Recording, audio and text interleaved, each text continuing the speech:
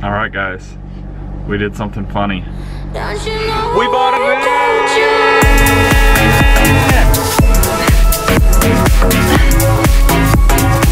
Yeah! So, two things we need to announce right now. One, we kind of teased you on Instagram and whatever, and then we kind of forgot. Months ago probably we told you. Anyway, then we kind of forgot. So, first and foremost, this is our plan as of right now, our life plan for the next year or so. So as of right now, it's November something, early November right now. We just purchased this van. We're gonna start building it out to live in it. Though we have a van, we're not gonna be living in it right away. We're gonna be building it out. And then our contract for our apartment ends in December. So we might live in it for a little bit there or figure out a place to live. And then January 15th, we're going to move to Vietnam. Woo! So that's pretty freaking rad.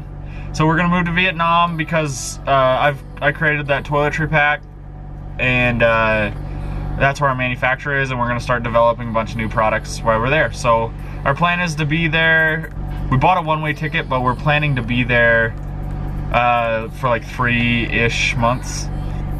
And it's gonna be warm, and the water's gonna feel great, and life's gonna be wonderful. And then we're gonna come back and live in this van. See how big it is? It's huge, plenty of room. How many square feet is this? I don't know, like 60. Probably like 100,000. Anyway, so we've been planning out exactly how we're gonna build it out. We're gonna film a lot of it on our way, and like, I don't know if we'll do like how-to-y kind of stuff. It'll be more just like updating you guys on what we're doing and how we're doing it and why we're doing it and stuff like that. So it'll still be interesting and fun, I think.